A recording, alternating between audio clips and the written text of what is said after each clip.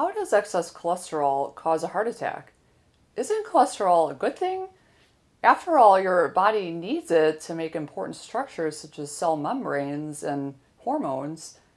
And what's the deal with LDL cholesterol? Why should I care if my LDL cholesterol levels are high?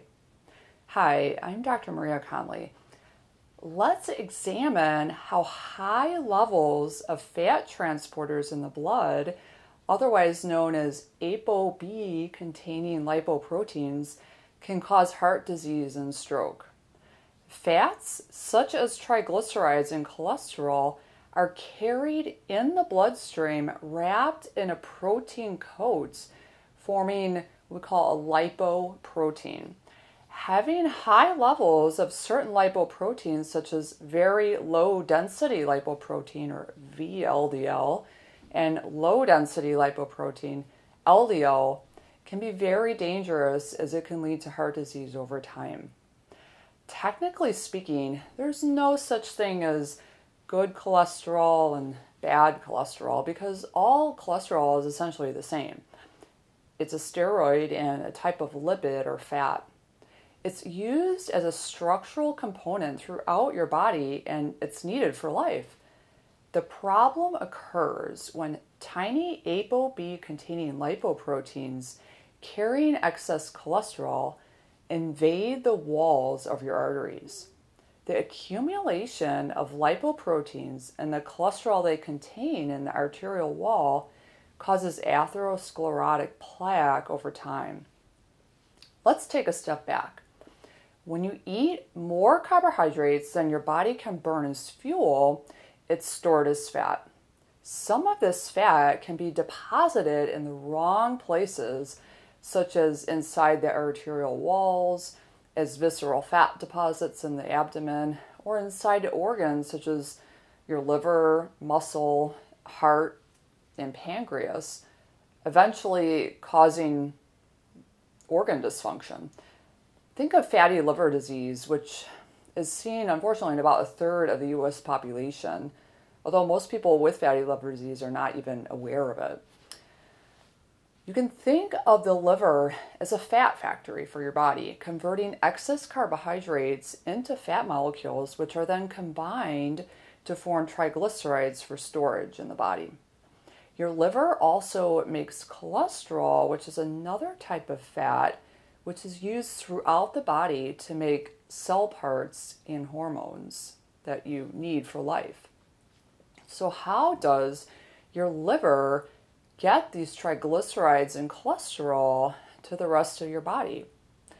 First, it has to assemble a protein coat that is able to travel in the bloodstream.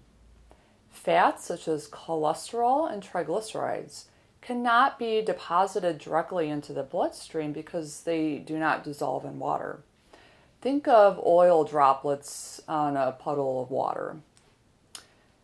Your liver wraps one of these long apoprotein B or apoB molecules around a glob of triglycerides and cholesterol to form a water-soluble lipoprotein called very low density lipoprotein or VLDL that can travel in the blood. So VLDL is the main transporter for those triglycerides and cholesterol leaving your fat factory or your liver.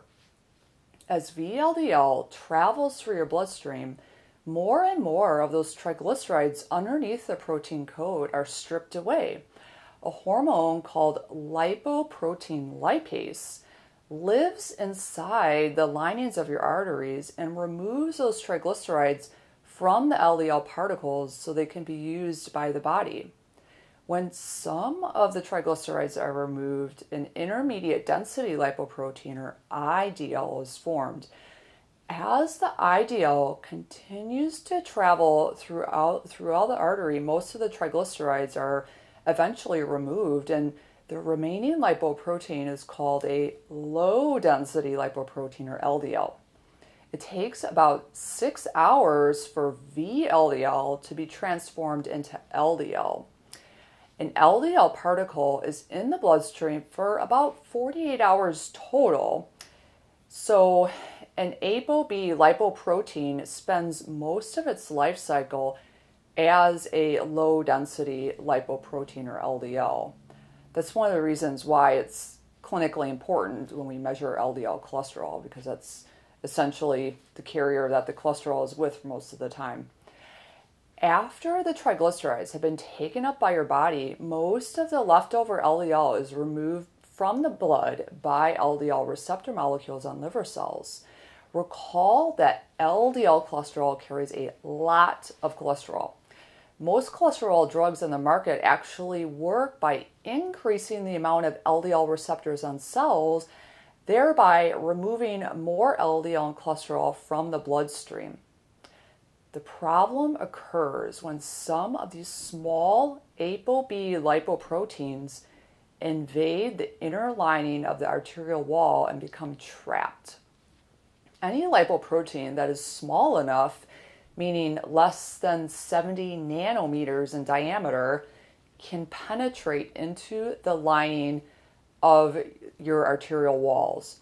This is an example of fat being deposited in the wrong places. Once inside the arterial wall, LDL particles are broken down or oxidized.